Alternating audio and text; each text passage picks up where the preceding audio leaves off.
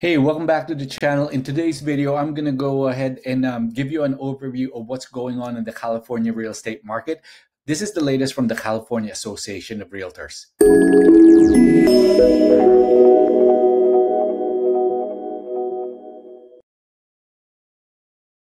So for the month ending July, monthly sales and price statistics, here we go.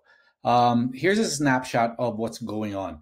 Basically, existing home sales, the number of transactions is down 31.1% year to date.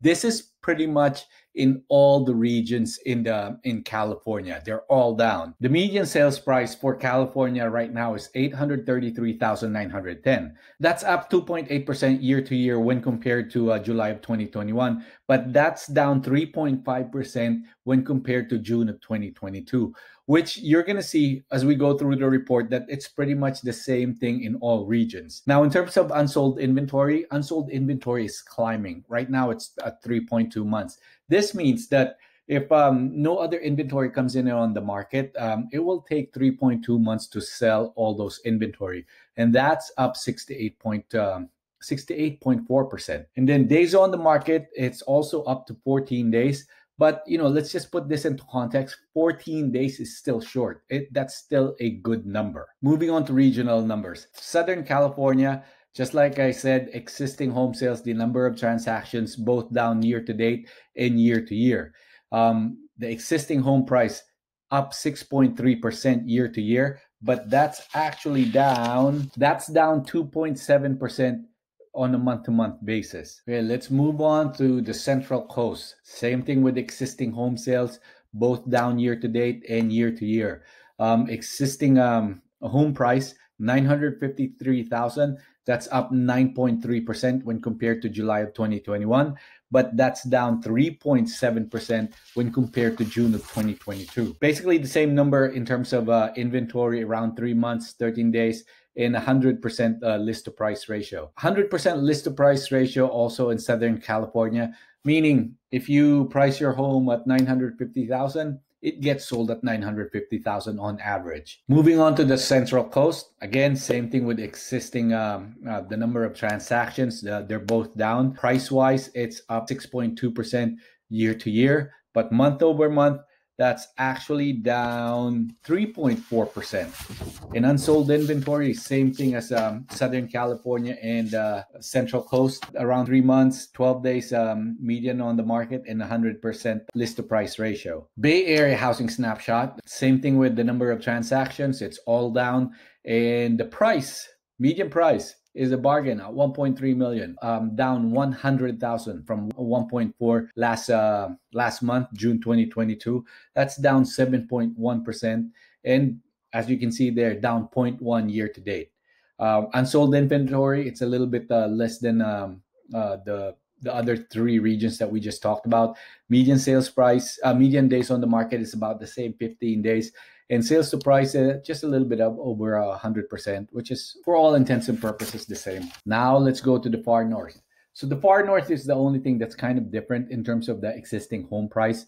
It's up 1.3% year to year, and also the same price month to month, 1.3%. But number of transactions also down. And here's another thing different with the far north, 98.6 list to price ratio, meaning if you're selling it at 405,000, you're getting a little bit less than that, 2% less than your asking price. Okay, let's move on to sales. So this 295,000 units is the lowest for the first time since the pandemic lockout. That was expected by most everyone. Every forecast out there was basically saying that the number of transactions for this coming year was going to go down, primarily because we've been crazy during the pandemic and last year. So this is not a surprise, if you will. But this was the biggest drop since the shutdown that we had. Let me show you this. So Bay Area had a 40% drop, and I can tell you firsthand that in the East Bay, you can feel it. That slowdown is there. Now, the slowdown is there, but price-wise, it's still resilient because at the end of the day, it's still a seller's market. It's not like people are giving away houses. So the number of transactions are down, but the price is staying high. And I'll show you at the end of this video, I'll show you the latest forecast for the entire United States in terms of what the experts are saying that where they think home prices will be. Southern California, the difference between Southern California and here in the Bay Area, Southern California has been going down for the last couple of months. So Central Valley, double-digit drop. Sales by region, we've already gone through that. It's all down. Here's one thing. Sales dropped by double digits in all price points. If you follow the channel, one of the things that I mentioned before was that the upper segment of the price range, the $1 million homes and above, that was like the fastest growing at one point. Now we see that the sales are dropping in pretty much all price segments. Sales of $1 million homes pulled back further after reaching a recent high. And again, just like I said, we saw this. That's why our median price was actually getting pulled up higher, because there were a lot more sales going on in the $1 million and above range than the lower segments. So that's why the median price in California was kept on just going higher. Pending sales had the second worst decline since the pandemic shut down. So no surprise there. But however, what I can say is that I think the difference between this and the pandemic, after the pandemic, we saw pending sales go up again. I think we continue to see pending sales go down as we go further into the year, unless we see mortgage interest rates go down below 5%. I think if it reaches that 4.5 again, we start to see this climb back again in transactions and probably price again. California median home price at lowest level in 5 months. That kind of sounds good, but when you look at the numbers, it's still 833,000. That's still high, but we're definitely, I don't know if you call three months. I guess 3 months is 3 consecutive months. You can call a trend. So we'll see what happens in August. In all likelihood, I think that still goes down. The median price for condos, 645,000. That's down 2.3% month to month, but that's still up 7.5% from July of 2021, as you can see there, from 600,000 to 645,000. Okay, median price growth, condos continue to outpace single-family homes.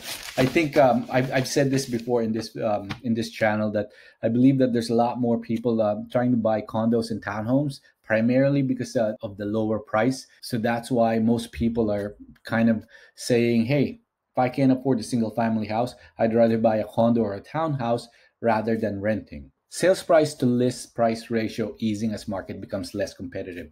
Now, this is a good thing. That's the 100%, 100.1, the 98 point something that I showed you earlier. So that means it's getting less competitive. So as you can see here, the trend line here, it's still above the 100%, but it's going down, and it's kind of there. And I think if it goes above 100%, you're not gonna see crazy numbers like we had in 2020 and 2021. We're looking at 3 to 5% over the asking, if at all. Share of homes sold above asking price bounce back to normal. So meaning we're kind of going back to that 50%, 40% range when you're trying to sell your house in terms of getting above asking. So this is just a list of the counties that properties got sold for above asking. As you can see, San Francisco, 75% of homes sold above asking. And then let me show you Alameda, where I'm at. What's that? 60 plus over 60% over asking. And at the other end of the spectrum, Siskiyou, just 11% of homes that's for sale or going over asking. So inventory, we talked about inventory earlier. As you can see, back in July of 2021, it was only 1.9 months, or a little bit less than 2 months. Now it's 3.2 months. That's way over 1 month. So it's definitely climbing. So that's something or keep an eye out. Inventory reached the highest level since the late 2019. As you can see there, Inventory was going down, and then now we're going up a little bit. Active listings continue to improve as the market shifts. This means that if you're a buyer, now is the time, because you now have selection. It's not a lot of selection, but selection none the least. And if you're competing, you're probably just going to be competing with 1 or 2 offers, which is much better than competing with 10 to 15 offers. Active listings reached the highest level since late 2019. Again, this is a good thing, but we're still, if you look at this, the highest over here, I think is September 2018. That's still way below where that was before. So we're definitely still short of inventory, not only in California, but the US as a whole. New listings dip as the market approaches the end of the buying season. Yeah, because usually spring and summer is the busy time in real estate. And so we're probably going to see those numbers go down just because people are going back to school. Not a lot of people want to move during the school year. And as we head into winter and then the holidays, we're probably going to see those numbers go down further. New active listings exceeded sales for the 4th consecutive month. Again, this is a good sign if you're a buyer. More listings means more choices, less competition. So overall supply level continues to improve as sales momentum slow. Now, I don't want to see the glass half empty, but the supply is going up primarily because buyers, the demand is going down. So even though supply is going up, it's not really at a level wherein we can say that it's starting to be a buyer's market. I hope that makes sense. And this shows that supply is significantly improving in all regions, not only in California, but all over the United States. Housing supply improved in most counties. You have Yuba at the highest, and at the other end, Del Norte is actually down. Actually, what do you see here? Sonoma, Napa, and Lassen and Plumas all down. Alameda County, where I'm at, it's still up, meaning more inventory. Market competitiveness, look at that. In July of 2021, it only took 8 days to sell a property. In July of 2022, 14 days, almost double.